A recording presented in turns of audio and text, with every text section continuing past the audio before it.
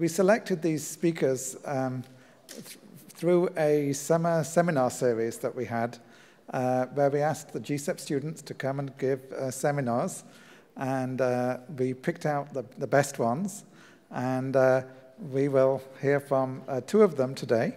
And the first speaker we'll hear from is Jeremy Feaster. He's a third-year PhD candidate in the Yaramillo group in the Department of Chemical Engineering here at Stanford.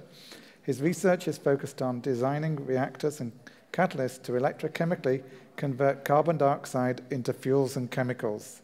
And today he'll give a talk entitled Insights into the Electrochemical Reduction of CO2 on Tin Electrodes. So please join me in welcoming Jeremy. Thank you. Good afternoon. My name is Jeremy Feaster, and today I'll be presenting my research in the Tom Jaramillo group in chemical engineering entitled Insights into the Electrochemical Reduction of Carbon Dioxide on Tin Electrodes. And so just to give a framework for my talk, I'm going to first start with the motivation of why CO2 reduction is very important for what we're focusing on, and then we'll move on to identifying key questions that we would like to answer through this research, the design and execution of the experiments that we were able to conduct, and then also looking at an analysis of our results and finding and kind of summarizing everything into key findings and takeaways before summarizing the entirety of the talk. And so as you can kind of see in the lower left-hand corner, there's a little diagram there to follow the progress of the talk. So I don't have to really tell you that we're all here because we know that the impact of CO2 and the impact of a lot of the things that, in terms of our fossil fuel consumption, will have an effect on our climate. What I would like to also present is that not only does this make sense for us to focus on CO2 reduction and trying to help clean up our atmosphere environmentally, it also makes sense to do so economically. And so with CO2, it's not only just a greenhouse gas, but it's also the largest source of untapped carbon in our world.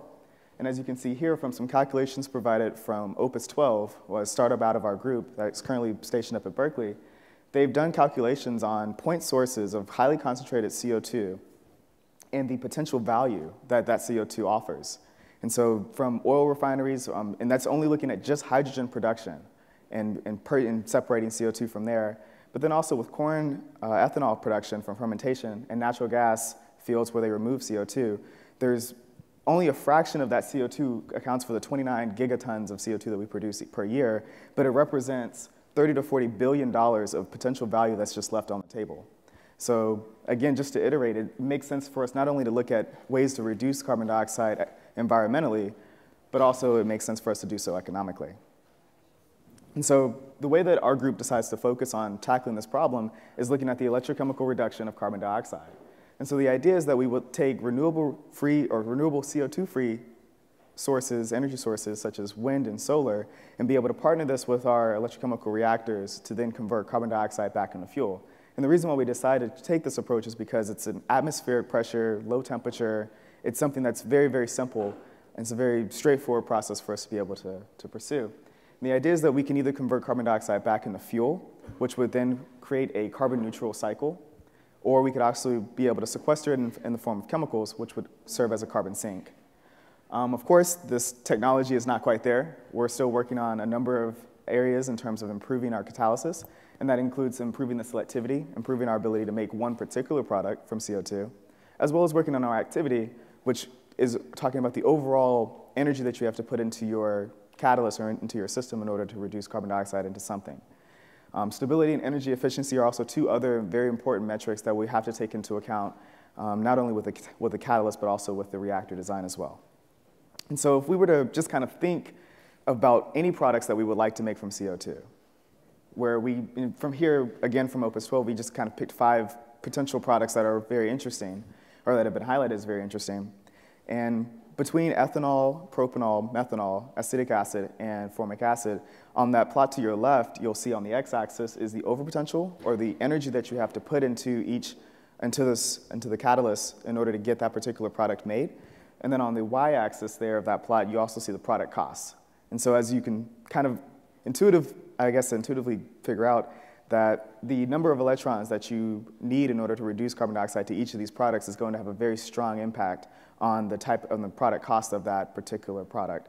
And as you can notice here, formic acid actually kind of sits towards the bottom. So even as we put in more energy into our system, the cost of being able to make that formic acid only increases slightly, and that's simply because formic acid is a 2-electron product, whereas the other chemicals or the other products that you see on that plot require more electrons and more protons, and are much more difficult to do so kinetically. The plot on the right actually shows the difference between the market price for each of these products, as well as the difference between the market price and the electricity cost, which typically tends to be the greatest factor or the greatest source of cost for this entire reaction. And so as you can also see here, formic acid retains much of its activity, or much of its product costs here, even when you subtract out electricity costs. So if we're looking at formic acid as the product that we want to focus on, there's a number of catalysts that our field has identified as very promising. Of all of those different catalysts, tin turns out to be one of the more active catalysts for CO2 reduction. And so there's been a lot of studies and a lot of good work done on tin catalysts here at Stanford as well as internationally, but there's really kind of this one void that we haven't quite been able to answer. And that really is just more a fundamental question of why is tin so good at making formic acid? And so that's really the key question that I would like to be able to focus on with my work today. And so in order to do these experiments, we decided to use our custom electrochemical cell that the Harmeo group has been able to develop. And so here it actually has an optimized surface area to volume ratio to allow us to be able to detect products and have very good detection limits. And then we use gas chromatography to measure our gas phase products, as well as NMR for both proton and carbon to measure our liquid products. And so as you can see here, on the plot to the left is our Faradaic efficiency, or really you can think of it as an electron efficiency for the number of electrons that we're putting into our system versus the products that we're getting out as a function of potential. And that's being held relative to the reversible hydrogen electrode, which is just the standard metric that we use in our field. As you can see here, it may not work as well, but as you can see on the plot to the left, there's a maximum formic acid production right around negative 0.9 volts versus RHE on these 10 electrodes. And that really formic acid doesn't become the major product that we observe until about negative 0.8 volts versus RHE as well. We also were able to observe a little bit of carbon monoxide being formed on the catalyst as well that seemed to have a maximum right around that same potential range. And all of this fits very well into what we understand tin to do for CO2 reduction. On the plot to the right, you can also see our partial current densities, which really actually correlates to the products that we're making from CO2. So you can think of this as almost like a moles that we're being able to produce from each of these, from tin, from CO2. And as you can see here, the formic acid starts to tail off, it starts to plateau, and that's just really indicative of a mass transfer limitation for CO2 transfer to the surface, and that's what's capping our formic acid production there. So we're pretty sure that tin is being able to make formic acid, and it seems like it's doing it just as much as we would expect it to. But it still leaves out this major question of how does CO2 reduction on these 10 electrodes compare to other metals in the exact same system, in the exact same setup, and can we learn anything from that analysis? And so what we did was we actually partnered with some collaborators in the Norskov group, which is another group in the chemical engineering department here, and we did density functional theory calculations, or DFT calculations, to be able to then compare experimental data along with theoretical data and calculations to see if we can gain any insight from this reaction. So for CO2, as it's going from this intermediate that we've done the calculations for, its binding energies to the surface, which is a carboxylic acid type intermediate here, as you can see there, and then as that goes to carbon monoxide, it's just one potential pathway for CO2 reduction. You can see that this plot to the right here actually seems like it follows what's known as a volcano trend, which simply means that the binding energy of this key intermediate to the surface the binding energy cannot be too strong nor too weak. It has to have an intermediate binding energy in order to have an optimal production rate. And so as you can see here, tin seems to fit very well within this framework for carbon monoxide production, where it's on the weak side binding, and the production rate that we're actually being able to observe matches very well with what we would expect theoretically. However, when we were to do the same calculation when we're looking at the same type of intermediate here, the carboxylic acid intermediate, but looking at formic acid production, as you can see at the very bottom left of the plot, the trend completely disappears.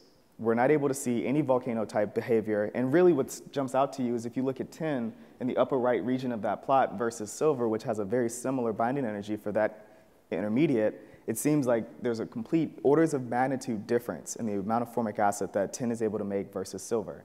So this is something that kind of gave us a hint that maybe this carboxylic acid intermediate on the surface isn't the best metric to use to try to describe CO2 reduction. So we kind of took a step back, thought about it, and of course, just made the problem as simple as possible. Carbon dioxide has 2 atoms. It has a carbon, and it has 2 oxygens. So if we were to look at the oxygen binding energies and see how that correlates to formic acid production, maybe we can be able to then capture our volcano trend again, and that's exactly what we're able to see. So with the y-axis still being our experimental data that we were able to show for all these different metals that we tested in this setup at negative 0.9 volts versus RHE, and then our x-axis being theoretical DFT calculations of the OCHO binding energies, which corresponds to an intermediate that looks something like that to the left, you actually are able to completely recapture the volcano trend. And what's the greatest part about this particular figure is that tin is at the very top of this volcano. And so it has this optimal binding energy for this key intermediate that then results in it being able to make formic acid. And so not only just for tin, but when we were able to kind of do calculations for other metals that are also known for making formic acid, they seem to fit very well within this framework, which gives us just more confidence in thinking that perhaps it's the oxygen binding that results in formic acid production for CO2 reduction. And so to try to kind of put this all together in terms of a pathway, if we start from CO2, we kind of have the initial carboxylic acid type intermediate on the surface that leads to carbon monoxide that many people in the field and that we're very comfortable with. But then also, there's an additional pathway of oxygen binding to the surface for tin and for some of these other metals that results in formic acid being the major product being produced there. And as a result, it seems like this OCHO type intermediate on the surface is one of the key intermediates to determining what your activity for formic acid will be for CO2 reduction. And so just to summarize, we were able to thoroughly investigate tin for CO2 reduction as a function of potential. We were also able to then identify the primary factor for high selectivity on tin electrodes and really be able to answer that question of why tin is so good at making formic acid for CO2 reduction. And of course, the key being that OCHO binding mechanism. And then also, we were able to then propose a mechanism that encompasses both carbon monoxide and formic acid production as a result for CO2 reduction. And so with that, I'd like to quickly summarize and to give a quick shout out to the Jaramillo group for not only being able to help with the scientific aspect of this group or this research, but also just being a good group to be able to work with, as well as our collaborators with the Norskov group and the Carniello group here on campus. And of course, funding sources, NSF for funding me and GCEP for funding this project. And with that, I'd love to take any questions. Thank you.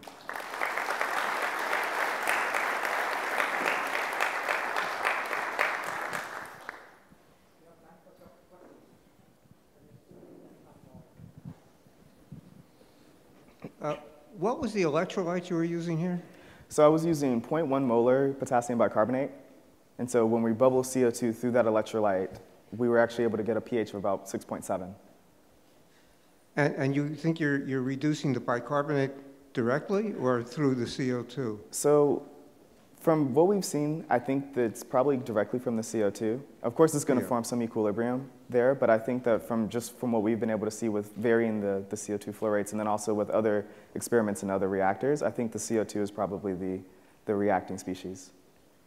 So there's a history of CO2 reduction via the anion radical that occurs very efficiently even on mercury, which I think has it's very, very low activity on mercury, for sure. Well, activity in terms of overpotential, but 100% current efficiency because you're not making any hydrogen.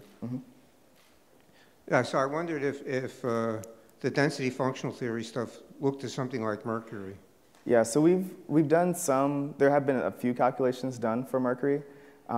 Essentially, it is the overpotential that ends up kind of eliminating it as a potential catalyst that we wanted to be able to look at for this experiment here. But you're absolutely right that mercury, as well as lead and a few other metals, are very, very active for formic acid production. So.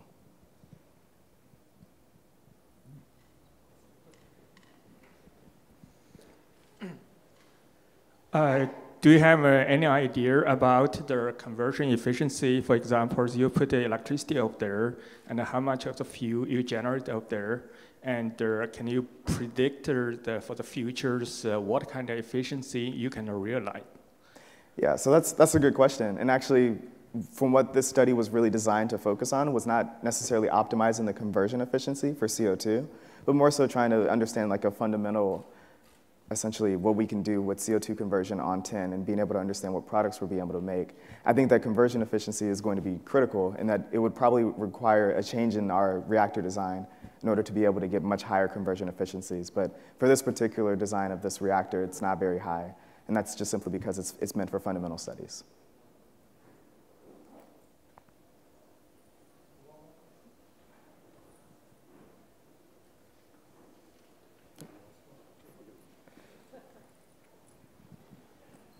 I'll just be loud. There was a lot of work done in the 80s, I think, on understanding the binding, the binding sites for CO2 on a lot of different clean metal surfaces, usually under UHV conditions. Does your volcano plot correlate with any of those studies? So I think that there is some correlation. Actually, I'm pretty sure I'm thinking of the right papers that you're referencing. So there is some correlation, but there is a little bit of a difference, and that discrepancy is really due to they were studying it under completely different conditions than what I'm studying it under. So under UHV, the catalyst surface will probably be much, much different than the dynamic surface under an electrolyte at atmospheric pressure and the temperatures we're at. So there is some correlation. Some of the trends do hold with the DFT calculations, but there is a few of the discrepancies there that we notice. What I'm shooting for is to see whether we can actually begin to draw some of those connections between studies under very, very clean but potentially irrelevant conditions and the kinds of things that you're seeing now where there's a great deal of utility. That'd be a very rich body of knowledge to tap into. Absolutely, I agree. So there's actually a few studies that we're kind of currently undertaking to try to do something in between. We're able to do some beamline experiments up at SLAC to then kind of start to probe some of the space in between the actual relevant studies that we're looking at here, but then also with the things that could give us a lot of really basic and intrinsic information about our catalyst surface. So we'll keep you tuned how it goes. Cool. Thank you.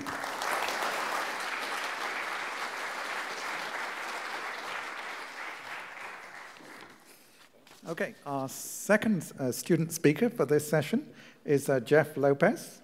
Jeff is a fourth-year PhD student in Zhenan Bao's lab in the Department of Chemical Engineering. His research is focused on developing and studying novel polymers for lithium-ion battery applications. And Jeff received his Bachelor's of Science degree in Chemical Engineering from the University of Nebraska, where he worked with Ravi Saraf on enzyme biosensors. And today, Jeff will be talking to us about polymer binders for high-capacity lithium-ion batteries. Please join me in welcoming Jeff.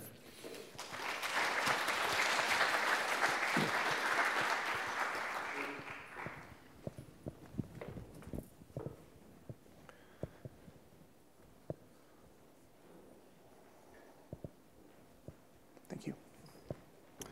All right. Well, first of all, thanks for being here, everybody. Really excited to share just a little bit of the work that I've been doing on trying to improve the capacity of, or the cycle life, excuse me, of high-capacity electrode materials for lithium-ion battery applications. And the reason we're working on battery applications, trying to improve these technologies, is that we see really an area that we can impact in reducing CO2 emissions through greenhouse gas production here in the US. And most of that comes from either electricity generation or use in transport. And so what we can do is, through either using these batteries to store energy from wind or solar, which are intermittent sources, so the sun only shines during the day and the wind only blows certain parts of the country and at certain times of the day, we can store that energy and then you can have the constant power supply that you're used to with the current grid we have set up. Additionally, the other thing that we can do is we can use electric vehicles to replace our gasoline-powered vehicles. And what this allows us to do is reduce all of that CO2 production that comes from burning that gasoline. The problem is, though, and this is really the application that the batteries that I'm studying focuses on, is that these electric vehicles are quite expensive, and so they're pretty, they're not widely used yet. They're definitely out of my price range as a grad student. And really, the huge cost of these comes from the, you can see the battery. It costs more than about half the car, and that's actually the entire base plate of the Tesla Model S. It's about 8,000 lithium-ion cells. And so there's two ways we can think about approaching this problem. One is we can improve the capacity, and then we can either decrease the number of cells and have the same range on our EVs with the lower cost, or we can keep the number of cells the same and then increase the range on our EVs, and that makes them more attractive to replace gasoline vehicles. So either of these things requires us to improve the battery technology that we have. So that's a question that people have been asking for a long time, and one of the answers is silicon. It has a theoretical capacity 10 times higher than that of graphite, which is a traditional electrode material used in commercial cells today. And it's also really cheap and quite abundant, and we have really a great infrastructure for producing silicon for the semiconductor industry. The problem is, and the reason we're not using it today, is that it undergoes huge volume expansion when it charges with lithium. So you'll see, actually, it goes, there's a lithium phase, 4.4 lithium atoms for every 1 silicon atom, which is, results in about 300% volume increase. And then when you delithiate, you go back through to amorphous silicon, and it shrinks. But silicon's not a balloon. It doesn't just blow up elastically. And so what instead happens is you have fracture and pulverization of your electrodes, and that leads to cracking. You'll either have pieces of your electrode mechanically delaminate, or you'll have new surface area that forms, and there's an electrolyte decomposition reaction that happens due to the really low potential of these silicon electrodes. And so both of these, those are the two problems that people are aiming to solve to make these cells have more cycle life, which is what we want. One of the approaches, one of the most widely used ones, and really exciting one, is to do nanostructuring. If you structure the silicon below about 150 nanometers, that's really the critical dimension they found, it stops breaking, and so it'll just expand and contract anisotropically along different crystal planes, but it won't fail. And so there's been numerous ways. Two works here, the silicon nanowires and these core shell structures, or other GCEP work done here at Stanford and East West Group. But the problem with these nanostructured materials is that sometimes they're expensive, and sometimes these processing techniques don't really amend themselves to scale up. And so we have a hard time imagining these being realized on an industry scale. And so what I focus on, and I think the second approach that people are using, is to just play with the polymer binders. So an electrode is made up of really 3 components. One is the active material, silicon, which I'm talking about today. 2 is some sort of conductive additive that facilitates electron transport through the material. And then 3rd is this polymer binder. Even in traditional electrodes, commercial electrodes today, there's some sort of polymer binder. And so you can play with this. They're usually quite cheap, and they're easy to switch in and out of the materials, and they have quite a significant influence on the properties of your battery. And so there's really the 3 here. There's a carbohydrate polymers that people have been using. They're water soluble, quite nice to work with, very cheap as well. Also, conductive polymer binders. What you can do there is you just replace the conductive additive in your material, and so you're actually reducing the weight a little bit as well there. And then finally, people also play with kind of the chemical and mechanical properties of these binders by cross-linking them. What we do, and what I'll be talking about today, is a self-healing polymer coating. And it's a concept that Chow, a postdoc in our group, published back in 2013. And how we think it works, we're still doing some in operando studies up at SLAC to really elucidate the mechanism. But what we understand right now is that in a traditional binder, you'll have large silicon particles that'll lithiate, and then after many cycles, they'll fracture, and your electrode will fail. But with our self-healing polymer, we design it to be highly stretchable and a little bit flowable at room temperature as well. We think that as the silicon expands, cracks will form, but then as those cracks form, the self-healing polymer will allow those cracks to heal, and it will fill in any new surface area from the silicon, so you're really eliminating both of the mechanisms of failure in these silicon electrodes. One, again, is the electrolyte decomposition reaction on new surface, and the other is just mechanical failure of the electrode. We wanted to check this out just to be sure it was doing what we thought it was doing. And so here are some SEM images. This is after 20 cycles in the lithiated state, so in the expanded silicon state. You can take it out, and you see there's some really large cracks in the electrode that form, which is what we would expect in a material that has expanded so significantly during cycling. But then if we wait 10 hours, put it back in the SEM, and look at it again, we see that some of the smaller cracks have healed, and some of the larger cracks are smaller than they were before. And so we think this really shows and illustrates that the self-healing mechanism is doing what we think it's doing. And now really the important piece of data with the battery cycling is just the cycle life. So you can see this is charge stored and then cycle on the bottom, so how many times we've charged and discharged it. And comparing it, you can see alginate and CMC are two of the carbohydrate polymers that I was talking about before, and then PVDF is a binder that's used in graphite electrodes commercially. And we have really much, much better cycling life than any of these with large silicon particles. And all of those studies I talked about before, the polymer binder studies, they all use small nano-sized silicon particles as well. Not nanostructured particles, but still small particles that don't fracture because they're below that 150 nanometer critical dimension. And so what we're doing here instead is using about micron-sized particles. And these are about an order of magnitude of 2 cheaper than the nano-sized particles, which is why we're excited about them, and that we can get cycling stability that's comparable to the nano-sized particles, but with a much cheaper material. And so moving from that background into my work, the question that I've been asking is why is this self-healing polymer so good? What exactly about this material makes it a good binder for these micron particles? And if once we understand that, can we engineer specifically new polymers that are even better? And so what I've done is taken, if you're interested in the chemistry of the self-healing polymer, it's here. We start with a diacid and a triacid fatty acid material, so they're actually derived from vegetable oil. They're quite cheap as well. We functionalize them with amine, and then functionalize them again with a urea to give us that hydrogen bonding that allows us to have the supramolecular self-healing capabilities that we think help it do so well in the batteries. And all of the data I've showed before was with this 80-20 mixture, so mostly a linear supramolecular network. And what I have been able to do is play with the chemistry, and basically I can have any sort of concentration of trifunctional group between 20 and 70%. And what that allows us to do is really change the mechanical properties. And so we can probe exactly how much is this viscous flow important, and what about the self-healing as well.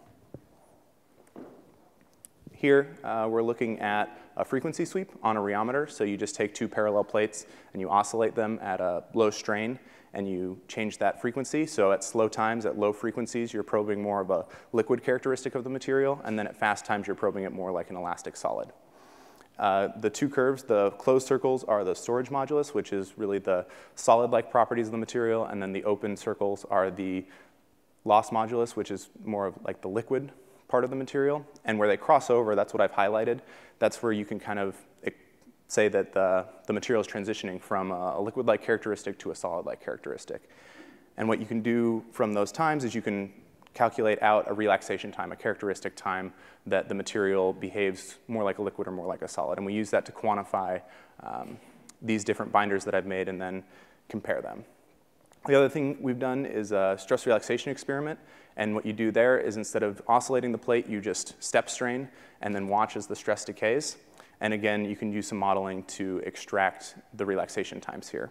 And what was exciting about that is that 2 things. 1, the data lined up, and so it was nice to know that these experiments agreed. And 2, we have materials that range over about 2 orders of magnitude of relaxation times. So the synthesis was successful, and we can actually probe what we were trying to probe, which is these different mechanical times.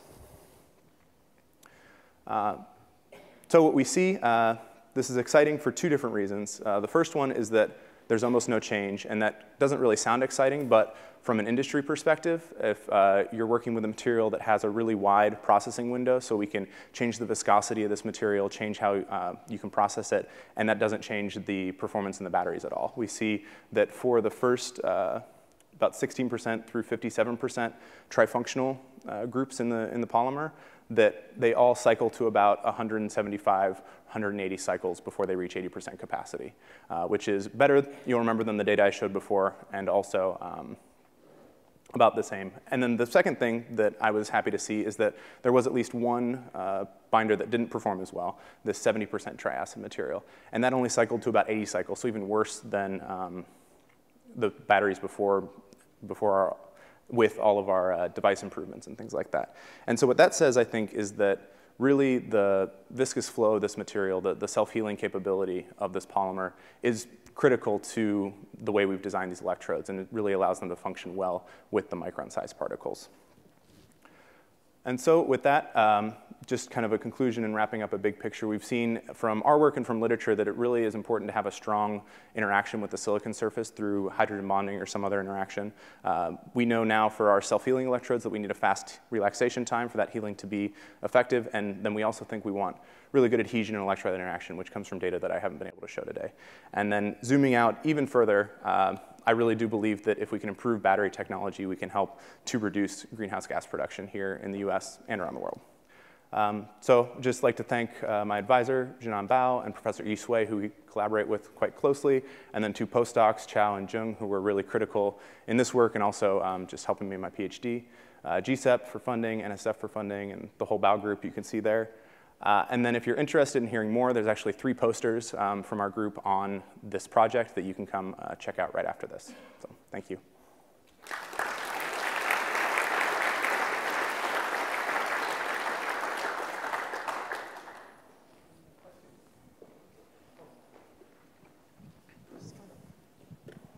So with this silicon anode technology, what do you think is the ultimate capacity increase you could get in a full cell? So in a full electrode, if you didn't change the cathode, so I said 10% increase, and that's just for half of the battery. So you've still got to think about things like current collectors and casings and electrolyte and separator and all of that. So if you just replaced graphite with silicon, changed out today, you'd get about a 2 to 3 times increase or so with the best performance of silicon. And then if you switch to like a sulfur cathode or something, I think you can get up to like six times increase.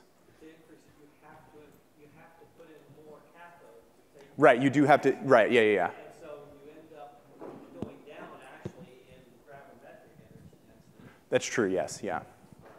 It ends up, I guess depending on how you calculate it, it varies, but it is, you get percent increases up to, I think the maximum you can get is 2 or 3 times, but it maybe more practically ends up being 150% or something.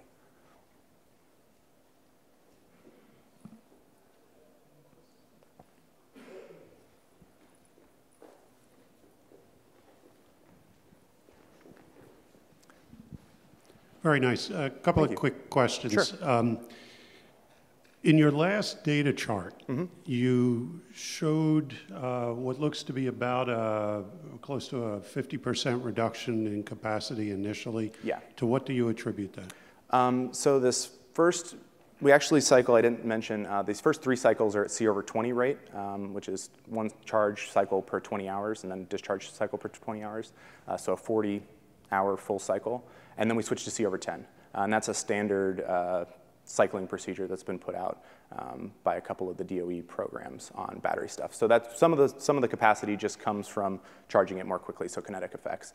And then the other part, that first cycle Coulombic efficiency for us is about 83% or so, and that's probably some lithiation of the polymer a little bit, and then also that forming of the initial electrolyte decomposition layer that happens. And then any increased, or the other drops, that other part is probably just more electrolyte decomposition and then a little bit of silicon that's getting isolated probably. And that actually leads to the other question I had. What do you think would happen to the self-healing system if you went to a 2C or a 5C charge rate? So this, it's actually terrible. I have the data. Once you go to, so 10C works, 5C, you see it at about 1,200 or so. And then when you go to 2C or 3C, it's below 500. So that's really a problem with this material. This wasn't specifically designed to be used in batteries. We had it in the lab and it was a good idea and it worked. So what I'm doing now is working on the chemistry to see if we can increase that rate. Yep. So is this on? So the relaxation time seems to be an important property when looking at these different polymers. Yep. What sort of relationships can you draw between different structures and different properties with these polymers compared to relaxation times? You mean the functionality of the material or branching or?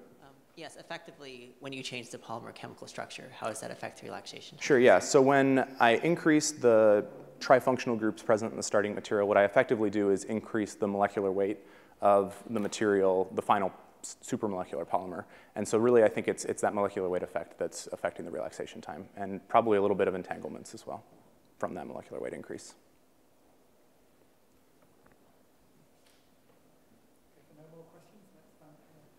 Great. Thank you.